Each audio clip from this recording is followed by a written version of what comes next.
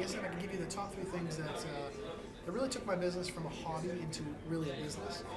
Number one would be get involved with wholesalers. The quicker you can get involved with wholesalers and finding reputable wholesalers to make money with, that's when you're really going to skyrocket your business, because the sooner you can find a product that you can consistently sell over and over and over again, is the quicker you're going to start making money, because it's all about finding that one product that you can sell with a profit margin that you're comfortable making, and then just finding as many of them as you can and just listing them. Because the best part about eBay is you automate your business so that you can just list products, because at that point you're spending no time on your business. You're listing the same product over and over again, and it's not taking you any time uploading new pictures and uploading new listings. You can just repost the same listings. The second tip I can give you is to start taking that online business and incorporating that into your other online business. Start selling stuff on eBay and then driving all that traffic from eBay and driving it to your website.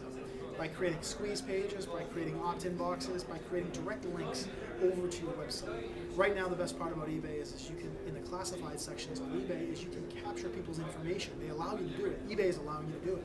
So you can capture all that marketing that eBay is already doing and drive that traffic over to your website.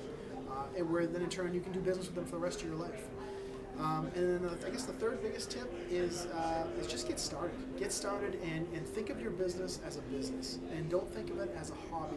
Think of it as a money-making opportunity, because the sooner I started, just getting involved and realizing I wanted to maximize my business and turn this hobby into a profit generator, that's when it really got me in the minds of thinking it as a business. And the sooner you run your business as a business, doing business as you see it.